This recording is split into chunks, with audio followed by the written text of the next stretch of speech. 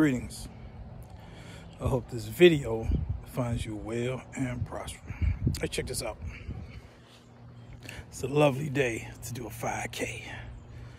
I'm about to get out here and get at it. Hey, I want to touch upon something. This beta male provider thing. Listen, there's no such thing. There's no such thing as a beta male provider. A provider is an alpha male, if you want to use the terms in a more accurate way. If you want those labels to be more accurate, yeah, a beta male is a subsidizer. They don't have their own domain. So therefore, they're canceled out as being a provider. See, an alpha male has his domain. He has dependents. He's the provider. A beta male is a dependent. He's a subsidizer of someone else's domain. Usually they'll subsidize where women rule. Yeah, they'll subsidize where a woman rule, or either they'll move in with her. Because you see, the woman move in with the man, he's an alpha. He's an alpha male provider.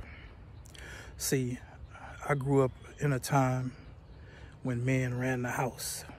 Men ran the households. And other men made sure that before they gave their daughters away, that a man could provide for them. So that's why those men were alpha male providers. And then, look, even some of them men had their own households. And listen, they would have another household on the other side of town or something. Yeah, they would be providing over there. So yeah, there's no such thing as a beta male provider. I don't know who came up with, I don't even know who coined that phrase.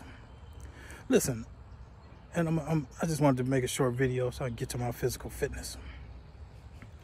I've been a provider. I was married for 20 years. My household budget was like $3,000 to $4,000 a month for 5 people, which went up to 6 later on in the years. Yeah, I was what you would consider an alpha male provider. I was a provider. Yeah, see, a man that's doing the providing and is running the household, yeah, he's not beta.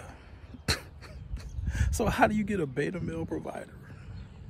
It was my household, and I ran it accordingly. Yeah, just like I'm out here in this space now. Listen, this is my territory. This is my domain. Yeah, a woman join in on this.